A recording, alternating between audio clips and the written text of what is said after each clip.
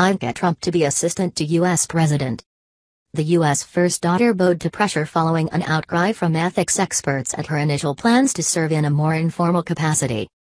Ms. Trump, 35, said she had heard the concerns some have with my advising the president in my personal capacity.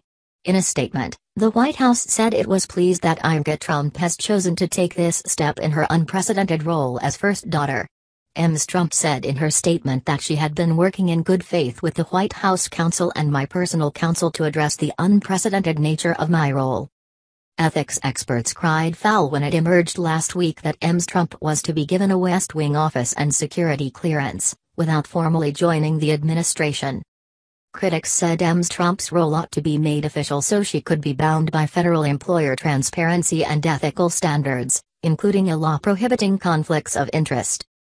Ms. Trump's lawyer, Jamie Gorelick, said her client will file the necessary financial disclosures and be subject to official ethics rules. Former President Barack Obama's ethics counselor, Norman Eisen, told the Associated Press news agency that for a change in what has largely been an ethics disaster, the White House came to their senses. "Let's hope it doesn't turn out to be an isolated moment of sanity," he added.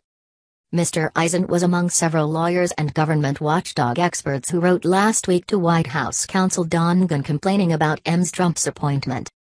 Her husband, Jared Kushner, is a senior advisor to President Donald Trump. Ms. Trump has already taken steps to limit possible conflicts of interest in her business affairs.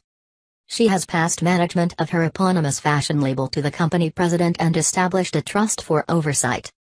Ms. Trump has also stepped down from a leadership role in the Trump Organization, although she will continue to receive fixed payments from the real estate firm.